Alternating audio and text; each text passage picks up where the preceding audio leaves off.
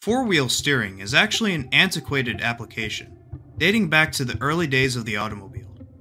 Used typically on farm equipment, military, or for off-road use for getting around tight spots, but those were limited systems, using links and bushings to slightly alter the directional angle of the wheel. In 1977, Porsche developed passive rear-wheel steering for its 928, using a Weissach axle to counteract the outer rear from towing out, which would cause oversteer. At the time, Porsche was attempting to come off the Widowmaker moniker given to the 911, since it was notoriously dangerous to unwieldy and inexperienced drivers at high speeds, and in the process, they revolutionized suspension and steering systems. Today, I will be discussing 3 examples of the advancement of active four-wheel steering, which are surprisingly complex and each are completely unique in their delivery. Nissan was the first company to introduce active four-wheel steering to the general public, and did so in 1986 following the debut of the R31 Skyline. The steering system used was Nissan's proprietary HICAS system.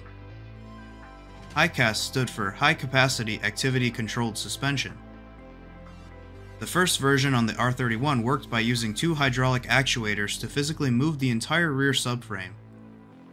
Later versions like the Super worked using a dedicated steering rack placed behind the differential. Fed by hydraulic fluid piping, it would connect and move 2 tie rods to steer the rear wheels. It would only work at speed, assisting in lane changes or in racing, and would not function at lower speeds.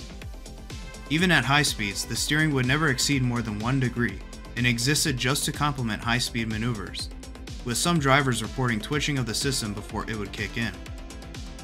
It would later be introduced to the Nissan Silvia S13, the 180SX, and the 300ZX Z-Car, and eventually was replaced by an improved electronic version.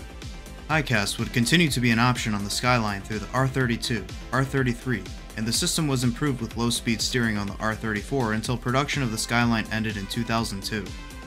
Many owners today opt to delete the system, especially if the car is used for drifting because it affects the driver's ability to feel the rear of the car.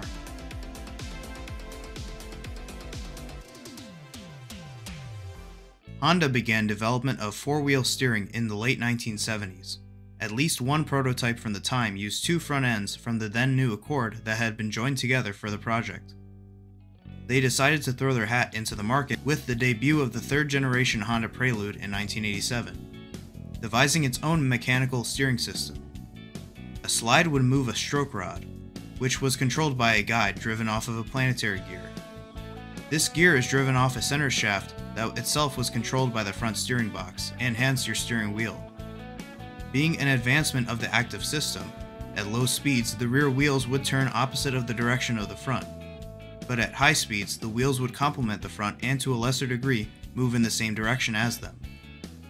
It was a $1,300 option at the time for a car that MSRP'd at $18,000. It became electronic, with the rear steering being done by actuator motors controlled by an ECU following the introduction of the 4th generation Prelude in 1992. Four-wheel steering was included as standard equipment on the SI trim, and while it was discontinued in the States in 1994, it would remain an option for the rest of JDM production into 2001 when the Prelude was discontinued. The last four-wheel steering application I will discuss here is General Motors' QuadraSteer, which was developed by their subsidiary Delphi and produced by Dana Corporation in 2002.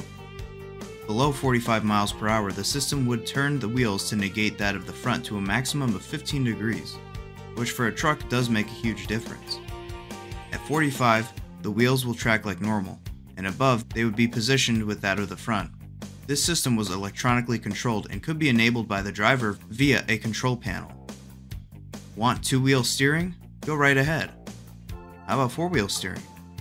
No problem, just as long as you could afford the $7,000 price tag at launch, though it was later reduced to $5,600 to boost sales. It also added nearly 300 pounds of weight to the truck, which is fairly negligible considering that the axle, based on the Dana 60, was wider and beefier, allowing for an additional 2,000 pounds of load rating, topping 16,000 pounds, and adding 1,300 pounds for a total of 10,000 pounds of towing capacity. It was discontinued in 2005 due to poor sales. Even as four-wheel steering fell out of favor in Japanese cars, European makes decided it was prime time just to add it anyway and make it standard equipment. Starting in 2013, it has been standard on the Porsche 911 Turbo, and it's been an option since the launch of the second generation Audi Q7 in 2015.